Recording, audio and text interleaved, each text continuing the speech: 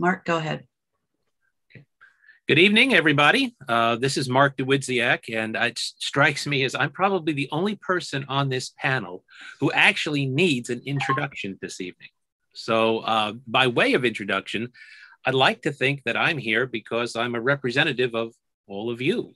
Is that I was a 10-year-old horror fan in 1967 when I heard that there was a vampire running loose in daytime television. So I had to check it out, and I did, and I was immediately hooked. So as I say, I'm here is to a certain extent as a fan, as somebody who loved Dark Shadows and loved what Jonathan Frid did on Dark Shadows. But I guess I'm also here because that 10-year-old grew up to be a writer, and a writer who spent 43 years as a television critic, and a television critic who never lost his great love and admiration for Dark Shadows. So it is a great honor and a privilege to be here to help launch this documentary, Dark Shadows and Beyond, the Jonathan Frid story. It is a great honor to be here because I got to see the documentary before all of you. And now I can put my TV critic's hat on for a second and just say how strongly I need to recommend this to all of you. It is a wonderful, warm, glowing tribute to Jonathan Frid. But most importantly, it is a portrait of an actor. And I think sometimes, especially with people who do horror, we sometimes can confuse the actor. And we think that they are great because they did horror roles. And what's really true is the horror role was great because they were great actors to begin with. And that is something which comes through in this documentary. But you're not here to listen to me. I'm the last person who needs to be talking. And so I am here to set this up. And one of the first things we're going to do is we're going to give you a little bit of a taste of this wonderful documentary. So here is a clip from Dark Shadows and Beyond, the Jonathan Frid story.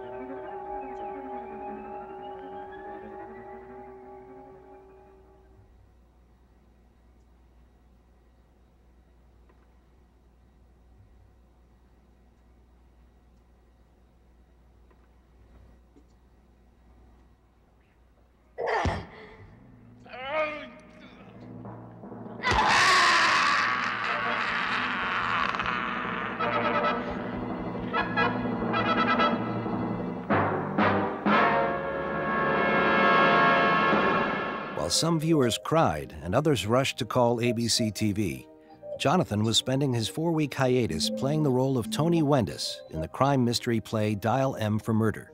The production ran for 2 weeks to sold-out crowds at the Little Theater on the Square in Sullivan, Illinois.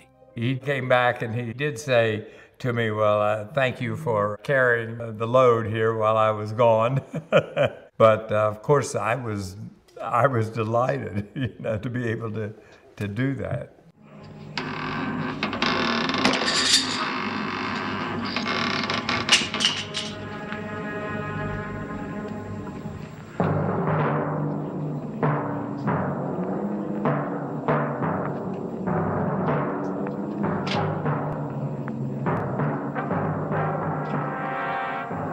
It's him.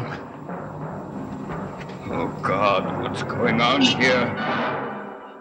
What's going on?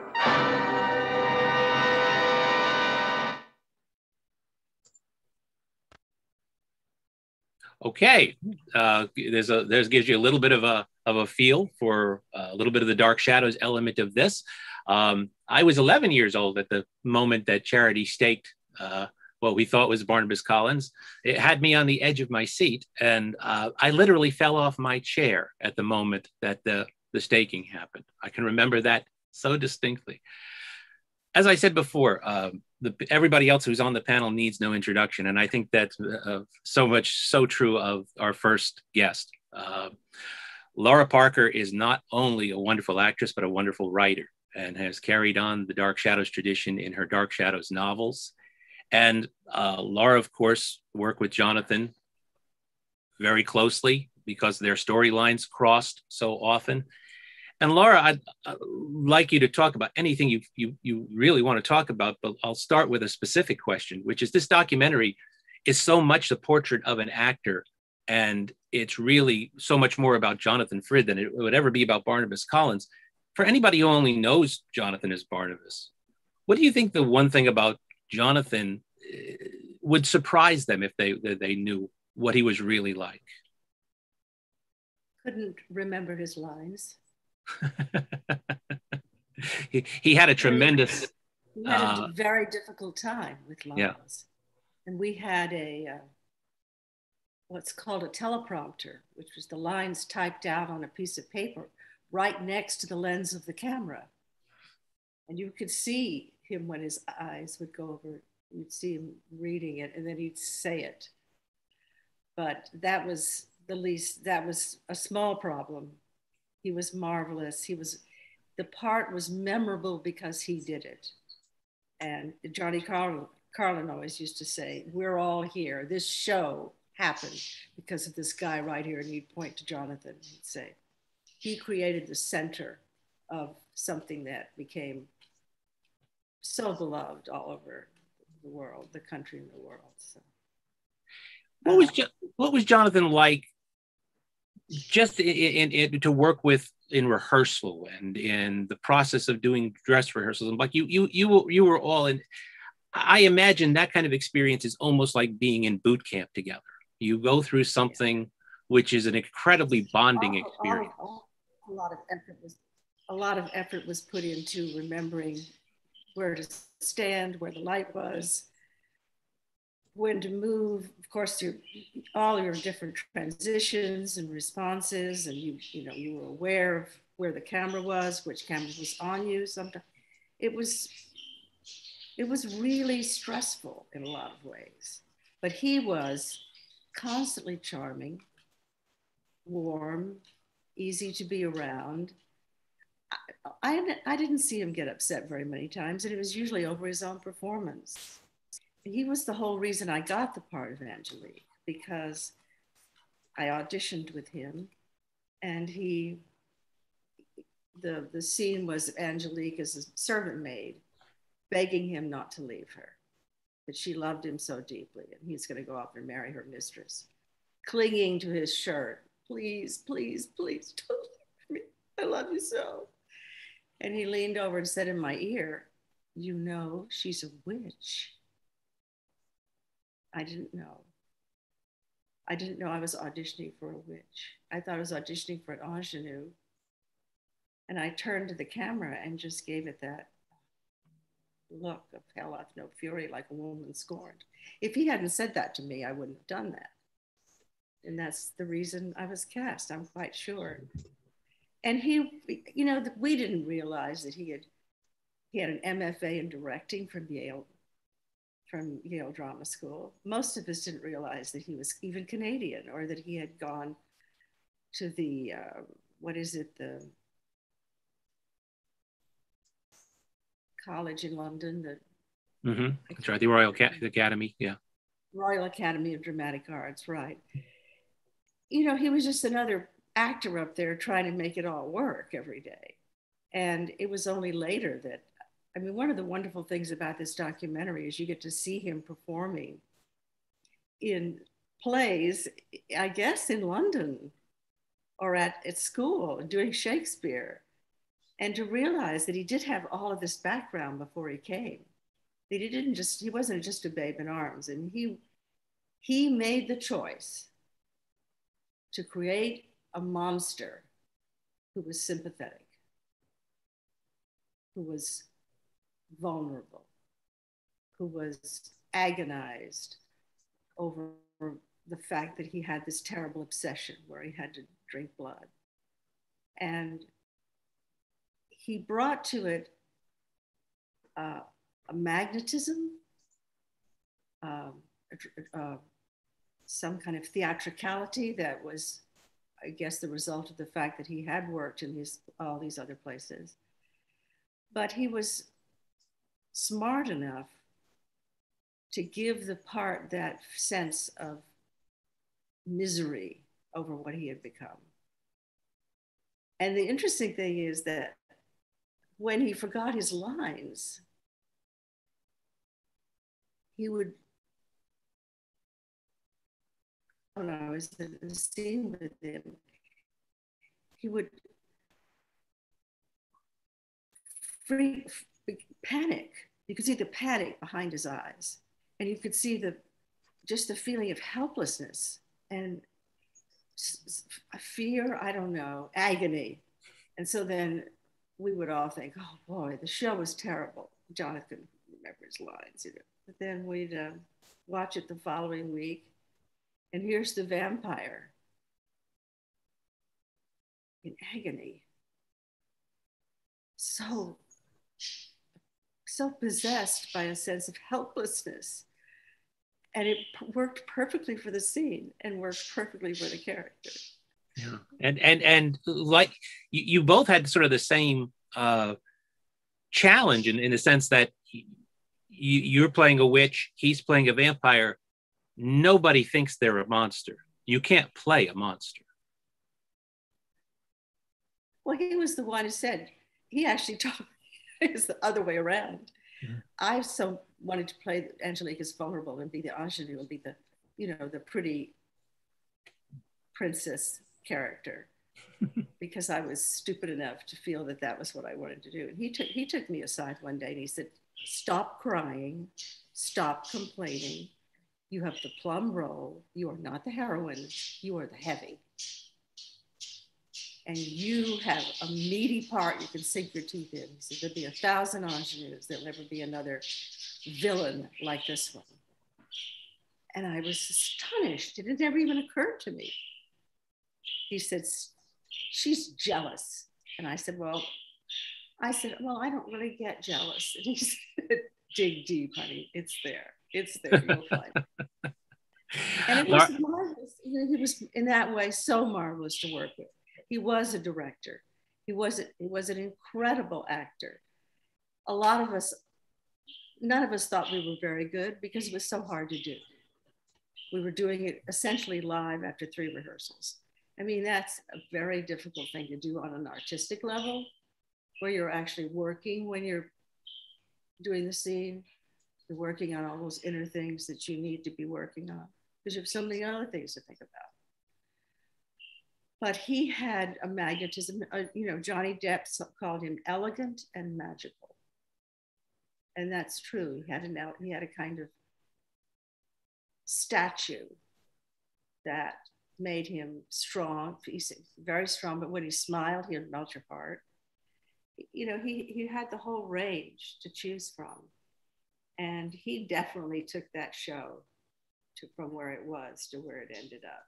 I mean, I feel that he was very responsible. Well, that's a beautiful place to end that. Thank you, Laura.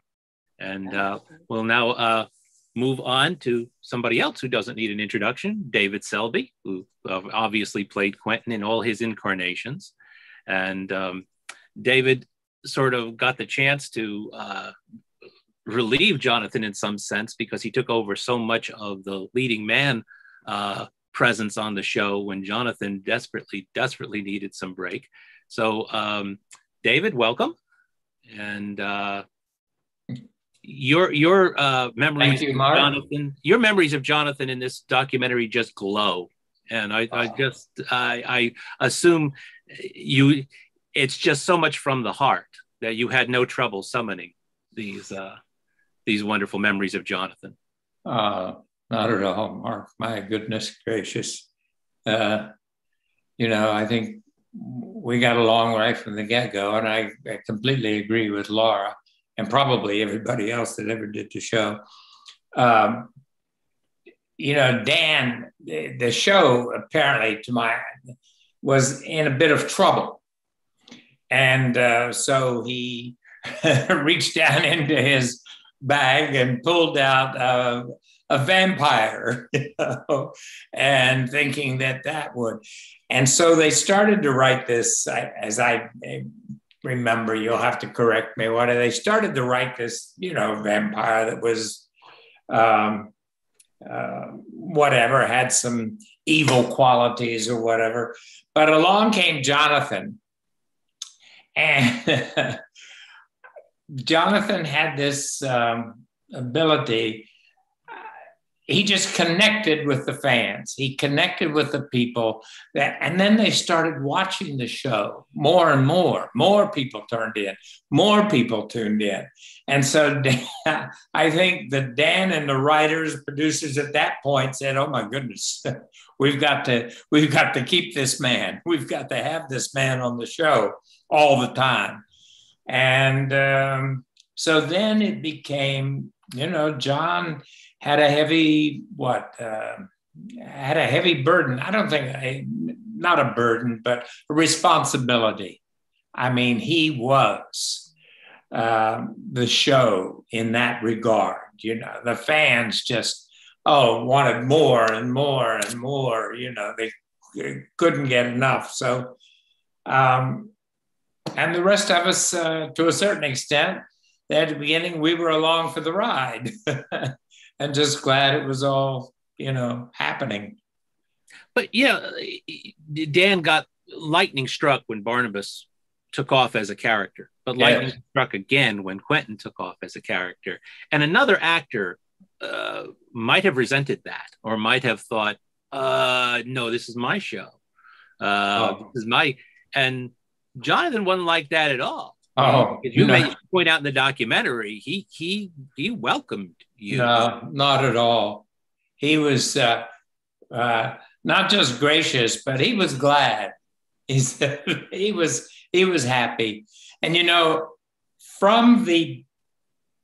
right from the beginning, maybe my first day or second day when we realized what was going on, I mean, we would stop by each other's dressing room, just to chat. Hello, how are you? There was never an instant where he felt anything other, we felt anything other than friendship. Right through, till we were talking one day and he's up in his hometown where he grew up, basically.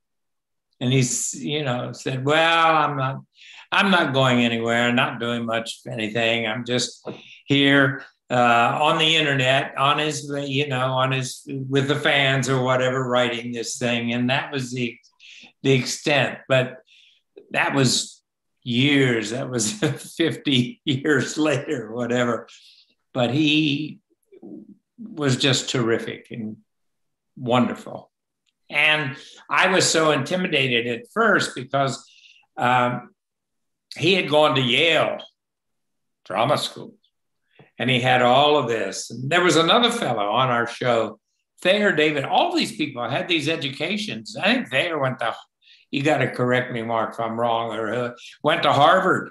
And there was Grayson and Joan. I mean, there were so many. But Jonathan was right there, and we all got along just wonderfully well. One thing that this documentary makes very, very clear was that Jonathan was of the theater. He wasn't just in the theater, he was of the theater. And that's very something much. Which you kind of all shared, didn't you, on the show? Yes. Yeah. Well, all theater people. We were all theater people. We were all, but it wasn't so unusual in those days, especially actors, young actors going to New York. The first thing you did, or you bought what was it called? A newspaper. It was Backstage or something, and you would check for open calls. When you go and you'd line up outside the theater, and wherever it was, it could be downtown in the East Village or West. Looking for some kind of work. And it's just one thing led to another. And then we all, yes, I think that's probably the case for nearly all of the actors on Dark Shadows. They came out of the theater. Well, there's a moment in the documentary where they're talking about Jonathan's theatrical career, and they talk about how being part of a theater company, you become part of a family. because you bond, you have to rely on each other, you have to trust each other, and there's this sort of thing that grows when you're doing this. I get the sense that I think, the fans like to think it, but I think they understand you all became something of a family. When you talk about Jonathan in this documentary, it does sound like you're talking about a brother. Oh, I get a little emotional, Mark. Sorry. Well, it's from the heart, David. That's why. It's genuine. It's from the heart, and I understand that. That you're right. That we did become a family. Mm-hmm. We would start there in the morning, and I heard Laura, I think, mention. We would read around the table a couple of times.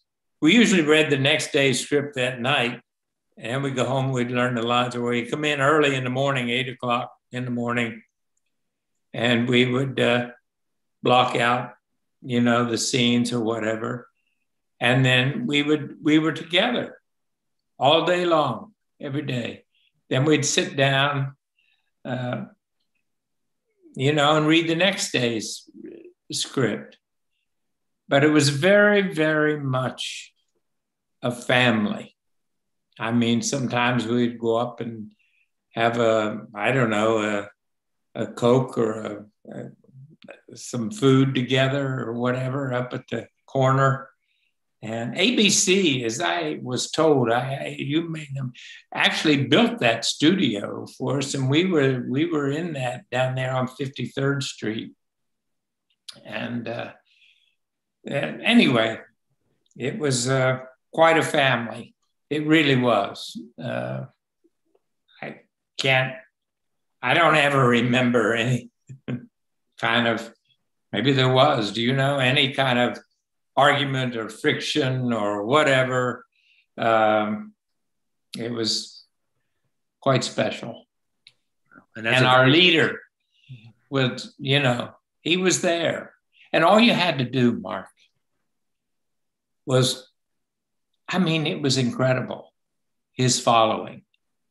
It was like, I don't know, it was something very special to see the fans surround him, and the gifts he would get at the studio or whatever. It was quite special. But he never, Well, anyway, the wonderful thing about being an actor is that gift goes on, and that connection is not severed, because the performance is always there, and the connection is always there. Thank you, David. That was thank you. That was wonderful. That's special. Okay, James Storm. James Storm, best known for playing Gerard on the show, and James came into the run of the show a little bit later, but he's got some very special moments in this documentary as well. James, I'd like to ask you. You got to see the documentary. Was there something about the documentary that you were surprised to learn about Jonathan?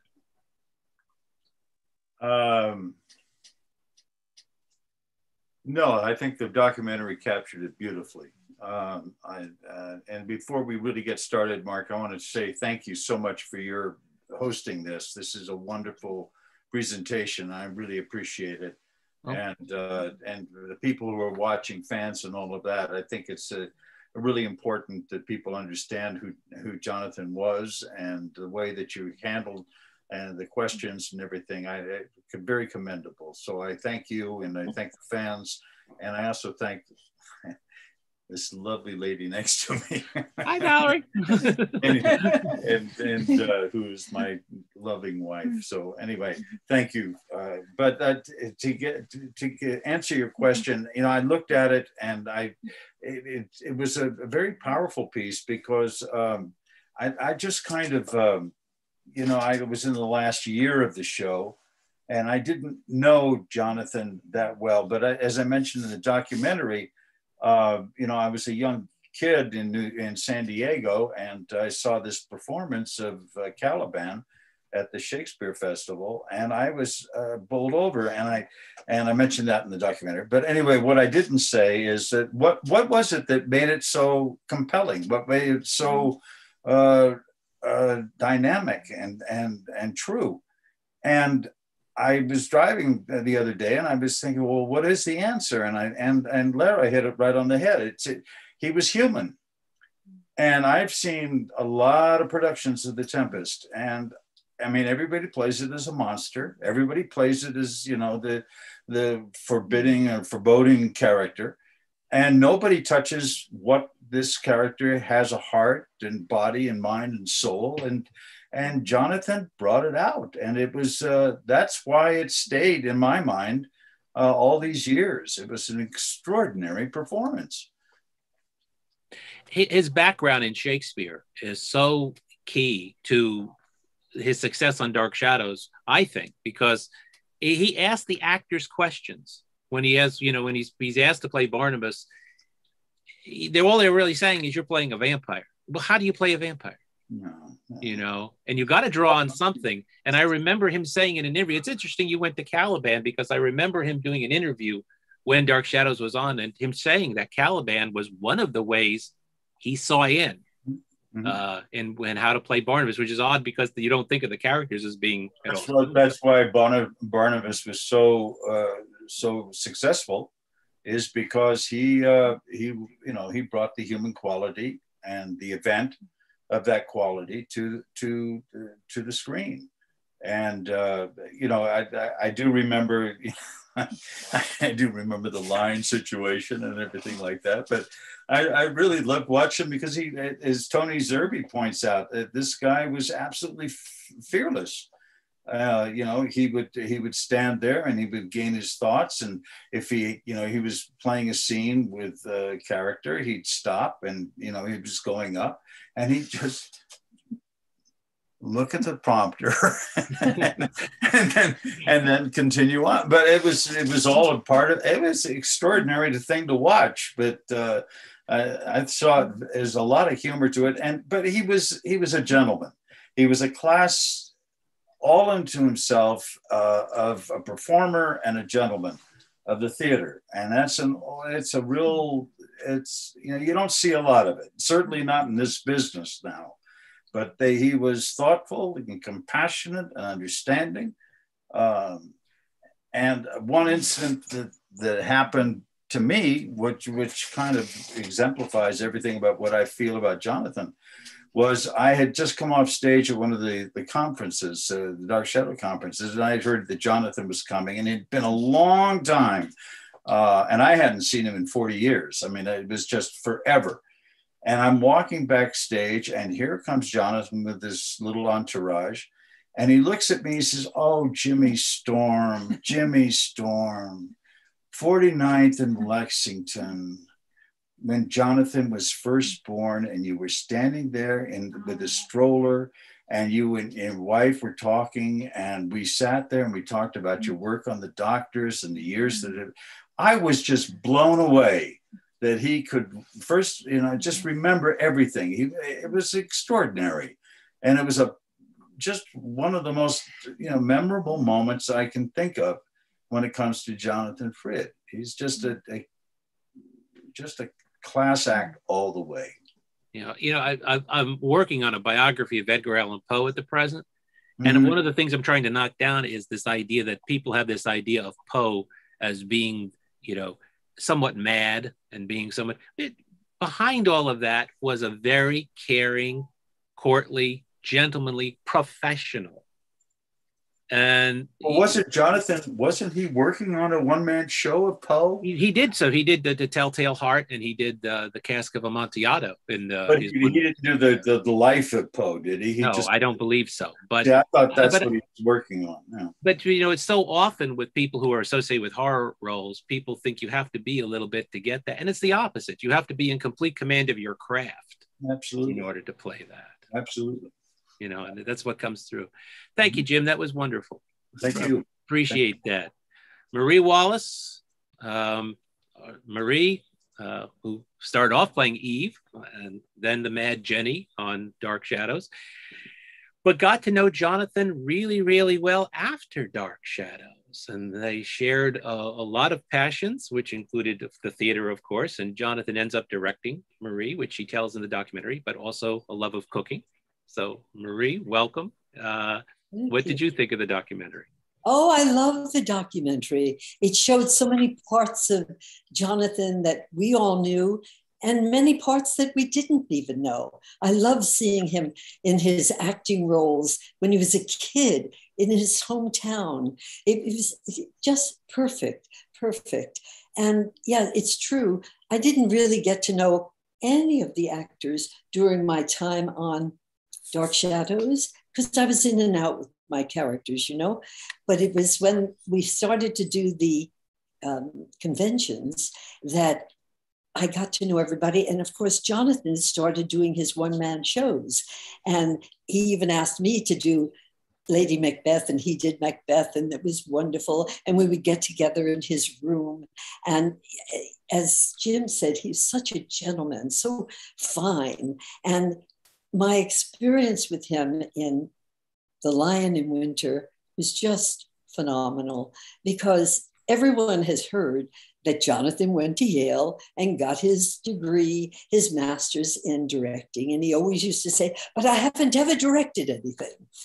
Well, finally, in the 90s, he was asked by the head of the drama department, David Moore, to direct The Lion in Winter. And he said, yes, I want to do it, but I would like to have Marie Wallace do Eleanor of Aquitaine. And he called me and I said, oh, yes, yes, yes, thank you, thank you.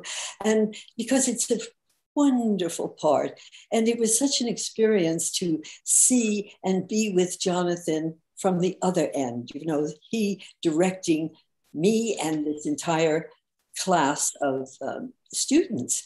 And he was a wonderful director. He would have worked loads of times, especially in anything as fine and dramatic as this play or Shakespeare or anything else. And of course, he acted so much and got so many parts as an actor that he never had the chance to direct. But it was most wonderful to spend all that time. And that's when we got to really know each other and then find out all the little things like his love of cooking, and we cooked together. And he loved the concerts, and I would invite him to the Philharmonic concerts. We'd have a cocktail party in my house and then walk right over to Central Park. And he would come with a little folding chair that had legs about this high, you know, and put it down, and he'd bring Louis Edmonds. And so we got to know each other that way. And it was so wonderful. So I'd love the fans to know, and I wish that so many of them had been able to see that production. But many did come because there were announcements that Dark Shadows, Jonathan Frid was directing this play. And so we would have talks after the show. And that was really fun. And to see the Dark Shadows fans and come from quite a distance to the theater for the one evening show and then go home. You know, you're in position to answer a question which maybe nobody else is. So I'll ask you, you know, Mary might know, but because the beverage that is most associated with Jonathan because of Barnabas is type A or type B negative. What was Jonathan's favorite drink? You know, Mary will know that because I don't know drinks names and stuff. I just drink wine, so I don't know. But I know he liked something very much. Okay, well, we'll have Mary field that question.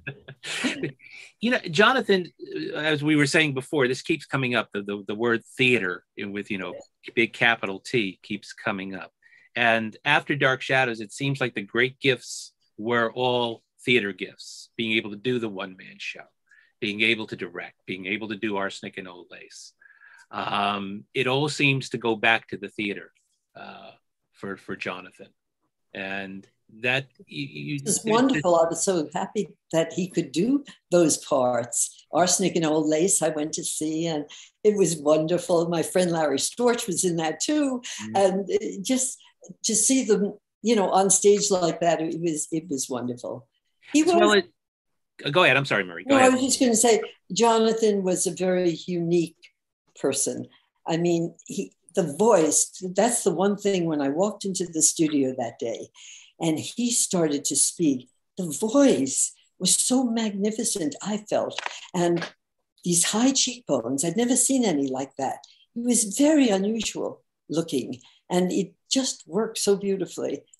And he was so kind of simple in many ways, I mean, simple in simplicity that, he liked very simple things, even just a dinner, or he'd give a party and I'd be his hostess.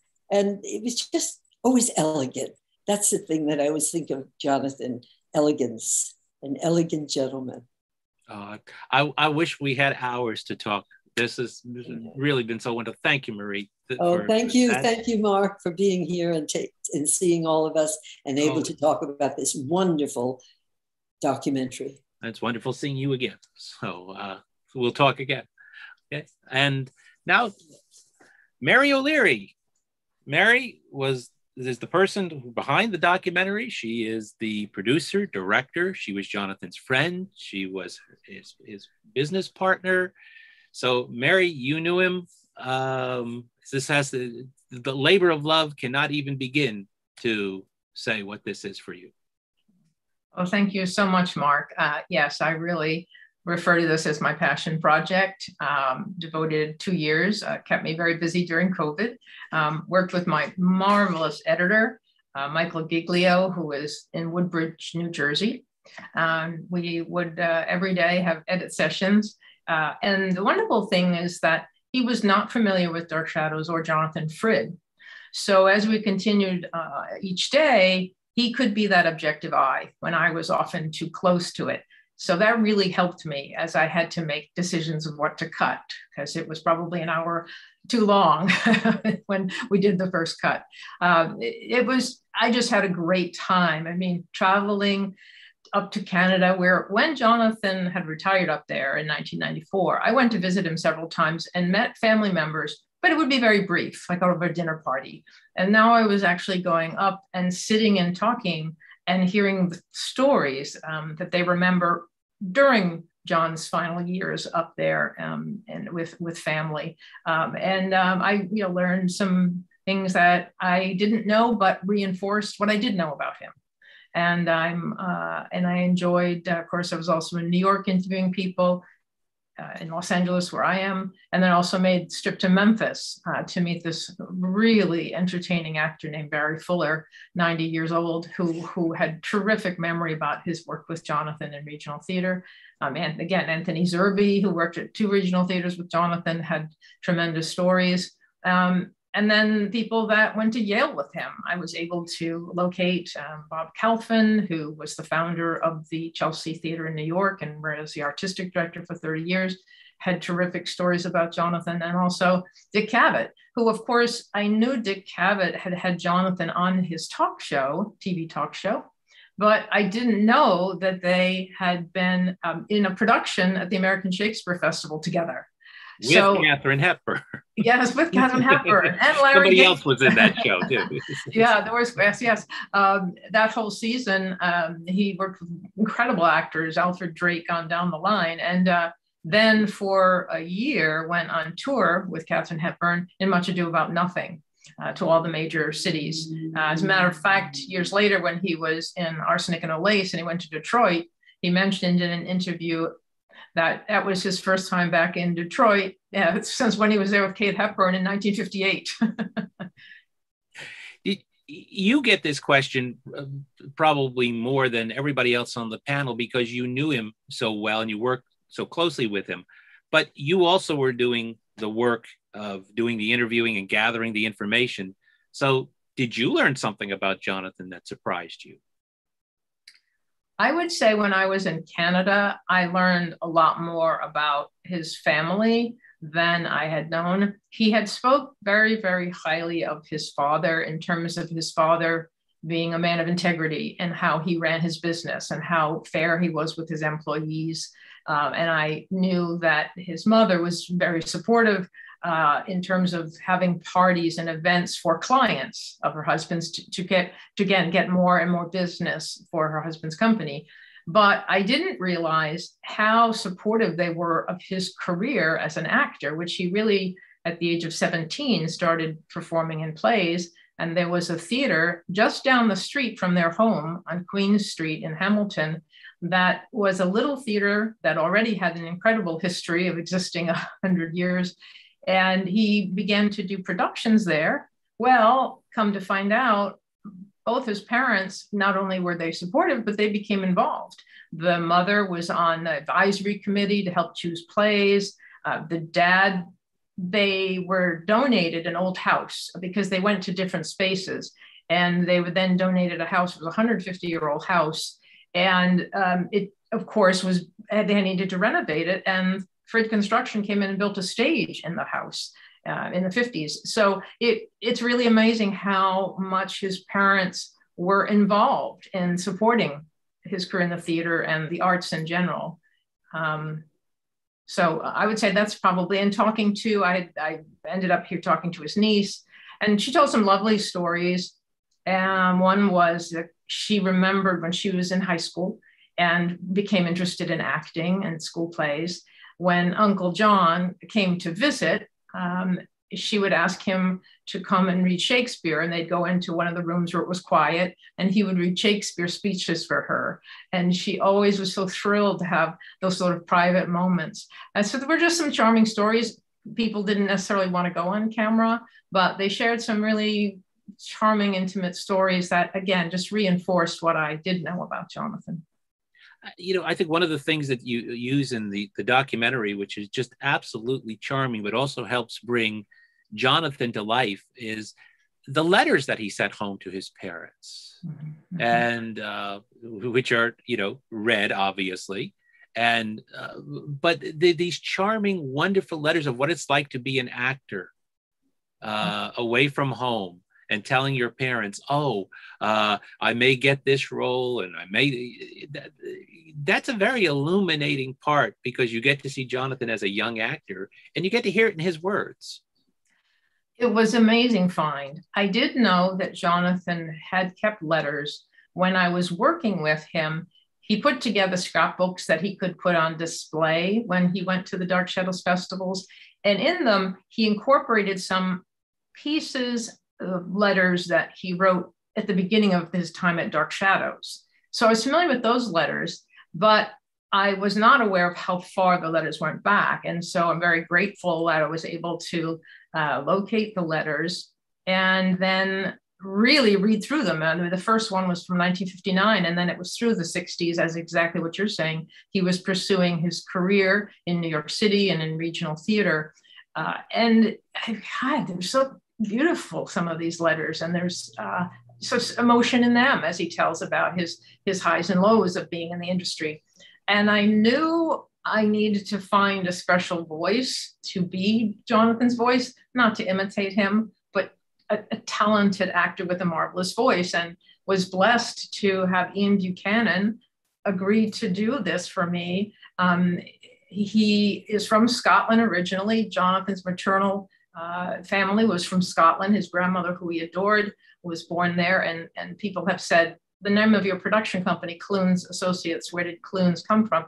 Well, Jonathan's grandmother was born in Scotland, and the family home was called Clunes. When she came to Canada, specifically Waterdown in Ontario, she wanted to keep her heritage with her. So they put a gate at the entrance, and it said Clunes. And Jonathan, as a young boy with his brothers, would go spend the entire summer with his grandparents, and there he was walking through the Clunes Arch. And so when he was working with me, he said, I want to call the company Clunes Associates, which was fine with me.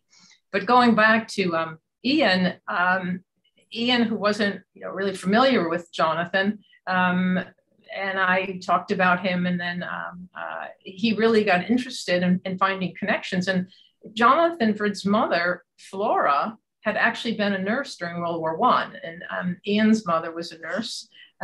Also, that Ian was born in Hamilton, Scotland, and Jonathan was Hamilton, Ontario. There were all these kind of coincidental things that Ian found very, very fascinating. And he just has a marvelous voice. And so it was just terrific to be able to have him be the voice of Jonathan in these letters. And this, as you said, it was just an amazing find, because I was really going to be tough as to how to capture that period of his life. There's plenty of interviews during Dark Shadows, during his one-man show years, but to go back and find how can I capture those early start of his career in theater, and the letters did that for me. So it really was terrific to be able to have those. I truly wish we did have hours, because this is flying by so fast. But I also should stress that we did get questions from the many submissions received from fans. So why don't we go to some of the questions and see, yes, how we can feel this. This one is from Debbie Beebe, and her question is, did Jonathan have any hobbies? Jonathan loved gardening. It actually started as a young boy. I think his mother, Flora, great name for someone who loves gardens, had a garden at the family home in Hamilton, but also huge amounts of acreage at Waterdown that she would have a lot of the people who work for Frid's construction come over and help and plant all the different flowers. And actually I've seen some quite beautiful pictures of the property. And it was interesting because there was a main house, and then there were 7 cottages, because the McGregor family there were 7, Flora and her brothers and sisters, they each had their own cottage. So in the summer, they'd come with their kids and spend the summers together. But Jonathan's little boy in back of his house had a little garden. And so as years went on, I mean, in New York City, it's not easy to have a garden. When he had his apartment during Dark Shadows, he moved to a penthouse apartment on the Upper East Side of Manhattan. And on the penthouse patio, he created a beautiful garden, and there are some pictures of that. And then when he retired back to Canada and bought a house for the first time at the age of 70, he decided to have this garden, and it just was a beautiful, beautiful garden. And he also loved, and if anyone does travel to Hamilton, the Royal Botanical Gardens are a must-see. Jonathan would love strolling there. It's just acres and acres of beautiful flowers. There's even a rock garden. There's a lilac festival every year. So that really, I would say, in terms of his hobby, was his favorite. Then he also loved Richard III. And also when he retired to Canada, got very involved in the Richard III Society. And they would have monthly meetings in Toronto, and he would go up and discuss, okay, was Richard III really as bad as Shakespeare paints him? And he would, of course, also read for them sometimes. So he enjoyed that as well. Very good. This one is from Tracy Thomas.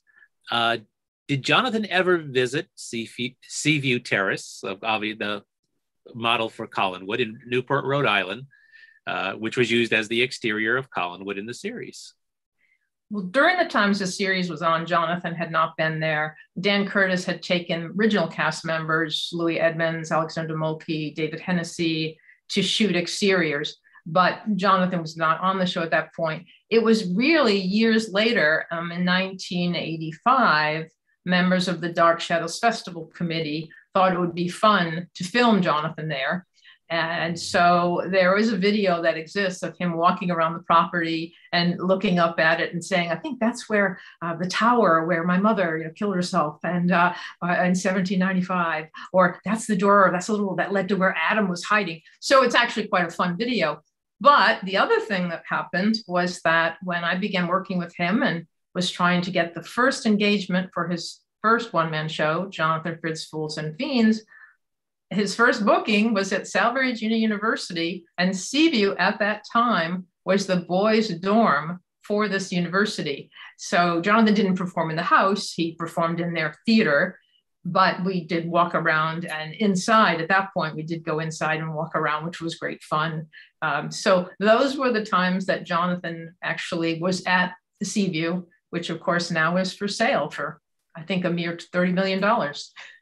So we're going to go in on that, right? We're just we're going to put a down payment. I would get a GoFundMe thing going here. All right, this one is from Andrew Kraft. It says, Mr. Frid received an MFA in directing from Yale. Other than Lion in Winter with Marie, did he direct any other productions? And was there a sense that Mr. Frid was disappointed that more directing opportunities were not afforded him? That's a good question. When Jonathan came to New York after that program, well, actually right after Yale, he went on that tour that I mentioned with Kate Hepburn and then settled in New York City. His focus was acting. That was his passion. I think he got an agent and the agent began to send him out for work. And that was coming his way and there really wasn't the opportunity to direct. Also, as he often said, is as an actor gets an agent hears about auditions, you go to those auditions.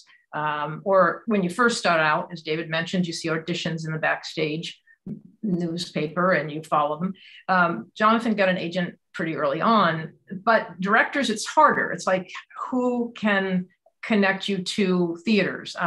So he focused on the acting. He did, during his one-man shows, he was his own director. He would actually record his rehearsals in his apartment, and then he would look at them.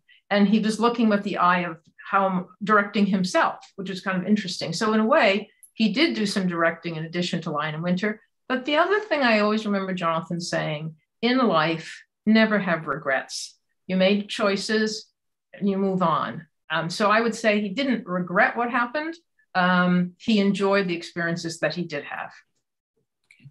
This one is from Fiona Druitt. Did Jonathan ask the writers to create the character of Bromwell for him to portray in the last few months of the series? Did he not want to play Barnabas any longer? The character of Bramwell came about when Dan Curtis walked into the writer's room and said, "This is the last chapter of Dark Shadows. Make Jonathan be somebody else." And then the writers created Bramwell, which ended up being sort of this marvelous story with Laura Parker, and that sort of love story, again, getting told as they were different characters. Jonathan always said his role was an actor. He would never try to write the show. The actor's job is to give the script that is given to him. Jonathan loved the part of Barnabas. He thought it was a very multifaceted character and had a great time. He was frustrated that he could never quite get the lines down. And he did joke about the fact that when he had to show his fangs, the directors encouraged him to exaggerate. And he always felt it was too over the top. But out of 4 years on the show, it was maybe 4 minutes. But ultimately, he would have been happy to play Barnabas for the last 3-4 months of the show. But Dan had told the writers to create another character. So he played that. This one is from Christian Bartley. And we kind of touched on this, but we'll make it a little more specific. What did Jonathan's parents think about his role on Dark Shadows? Sadly, Jonathan's father passed away before Dark Shadows. And Jonathan always felt, I think, a little hole in his heart that his dad never saw him achieve the success that he did. His father actually, the last few years of his life, had a stroke and it was quite debilitated. His mother was thrilled that he had a job that was every week, because normally he did a play and he might have a 4-week rehearsal period and then it might only run a month or 2 months. And so now he had a long-term job, and so she was happy about that. Dark Shadows wasn't seen up in Canada. She couldn't watch it. And one time, which was in the letters actually, that Jonathan made arrangements. She said she was going to go down to Buffalo and go get a hotel room so she could watch Dark Shadows in the hotel room in Buffalo. And it talks about that. I think she was kind of puzzled by the plot lines of what was happening, but she was always very good about seeing him in plays and was thrilled to see him in this TV show. One thing I remember he said that she was annoyed with was there had once come an article in a magazine, probably one of the daytime magazines, entitled "My Son the Vampire," as if it was an interview with his mother. She had never been interviewed, and she was kind of annoyed that somebody would just assume, what her opinion was and then write an entire article. But I believe there were several times, or a story that was written, an article, other people would copy and edit it down. So there was a lot of repeating of different things that, in fact, Jonathan didn't give maybe that particular interview. And also, I think one time there was an article about my friend Jonathan, and the man James went to the studio on tour, and John said, "I don't know who they're talking about. This is all made up." So, but there was a lot of press at the time. A lot of press. I think we got time for one more of the questions, and this one is from Jan Tobin. What was the reaction of Mr. Frid's family when they learned about your documentary project? I'd have to say across the board, everybody was very happy. They wanted to see their uncle John receive this honor. They were very willing to tell me stories. Again, some of them didn't want to be on camera, but they shared a lot of different stories. One of the things was his sister-in-law, his brother Doug's wife, talked about, getting a little nervous as you come into a family, and how Jonathan made you so comfortable. He was the easiest member of the family to be with, and she always was very grateful for him. Maybe the most important question of the evening: where can people see the documentary, Mary, and how can they see it? Well, we've been promoting that the release date is Tuesday, October 5th, but actually I think the release will be an entire week, because the original plan for MPI was to have it on Amazon, and for some reason they had passed. So they began to scramble to get another service. They're still attempting to go back and plead their case with Amazon. But in the meantime, Apple TV is delighted to have it. Apple TV is still in the process of their final technical steps. So we're not sure if they're going to make Tuesday. I don't have a link yet, but it is also on other platforms. And one this evening, I will put the link for, which is Vimeo.com. It will also be on Vudu Fandango. And it's also on a series of cable services for rental. For all of these that I list, basically it's purchase or rental. It's not just streaming, it's purchase or rental. And some are just rental. So just rental, Sling TV, AT&T, DirecTV, Dish, On Demand. So they've really pushed to get it a lot of places. And then even for international, Vubiquity is a distributor that puts programs globally, and including nearby Mexico and Cuba. So it will be on that. So there's many different platforms. People, stay tuned to the Facebook page, Jonathan Frid Doc.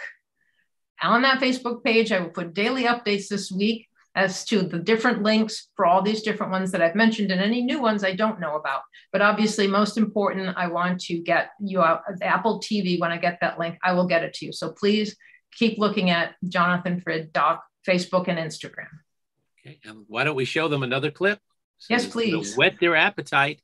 Here we go. Here is our second clip from Mary's wonderful documentary.